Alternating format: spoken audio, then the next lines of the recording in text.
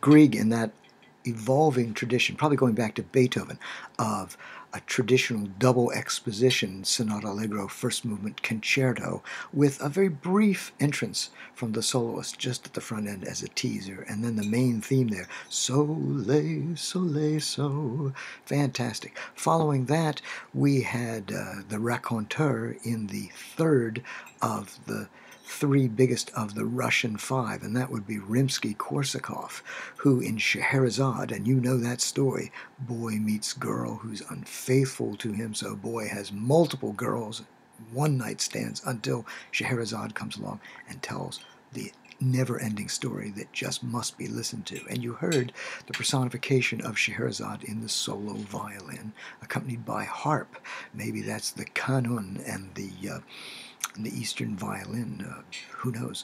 But that in the tradition of, going back maybe to Berlioz, of you have the full symphony orchestra and just slim it down to a couple solos. And also in that Berlioz tradition, and we can add Wagner in the mix, that line of composers terribly interested, wonderfully interested in orchestration. And Rimsky writes a second book after Berlioz's first book on orchestration, and that enthusiasm for instrumental color will certainly continue with Rimsky's most famous pupil, Igor Stravinsky. Stay tuned next week. Stravinsky will work in France, and France, Paris, will still be that hotbed of activity. And at this point, we're talking Faure, pretty much at the helm. He has his pretty much gentle lyrical side as his through line, starting with probably the most lyrical requiem with which I'm familiar at this point, No Dies Irae, and the opening Requiem Aeternam, quite lovely, as you'll hear here, followed by a rather elegiac pavane.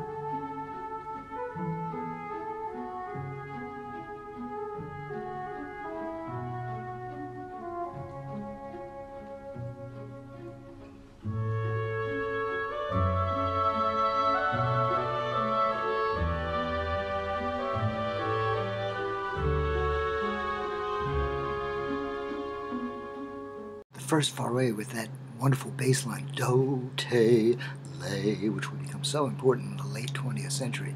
And then with the pavane, we got that F-sharp minor, redolent of kind of an updated Mozart violin concerto. And then, do we have time for three late nationalists, so to speak? How about John Philip Sousa back in America, the March King?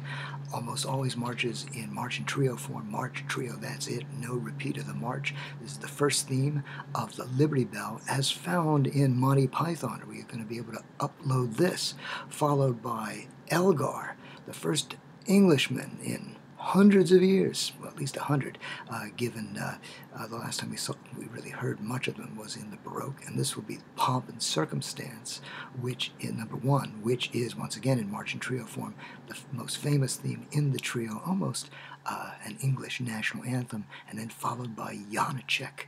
Check him out back in the Czech Republic / Czechoslovakia / Bohemia, and does he have trumpets to burn in this modestly named Sinfonietta? A little symphony.